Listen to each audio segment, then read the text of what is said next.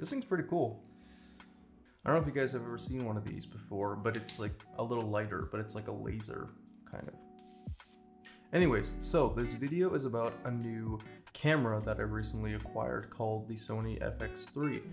And in this video, we're basically just gonna rig it up a little bit, make it look like a studio camera, something you would use to shoot an interview or a documentary or something like that. So let's get to it and see what it looks like.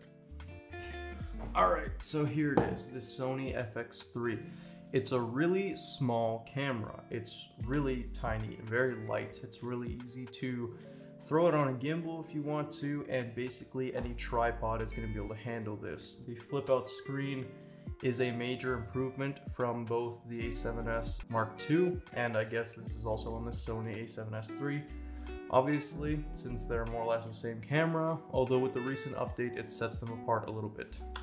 Okay, so now let's rig it up like a cinema camera, as the title implies, and see if it doesn't look a little more official than this, you know, mirrorless camera looking thing that you would take pictures with maybe.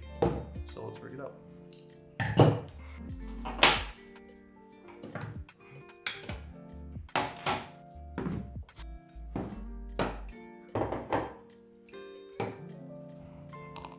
I really like this stuff.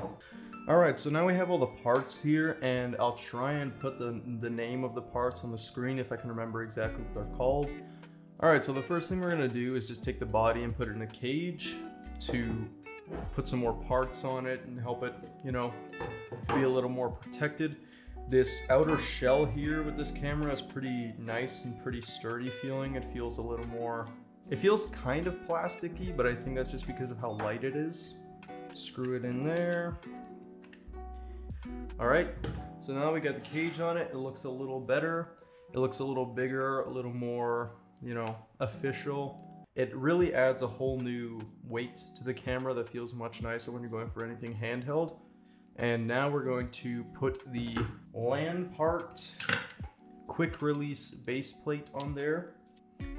Flip that around. Screw it in.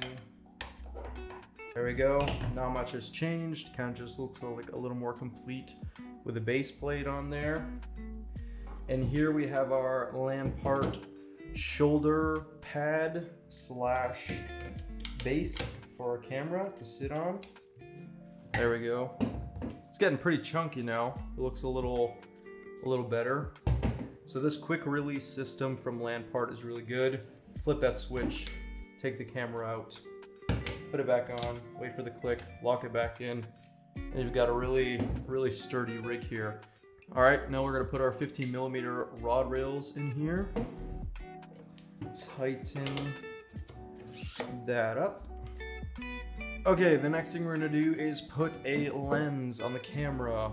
The only Sony lens I have on me right now is the Sony 28 to 70. It's like the kit lens that comes with all the Sony Alpha cameras, I guess, or it's an option on most B&H orders, I think. Slap that on there. Ain't no G Master.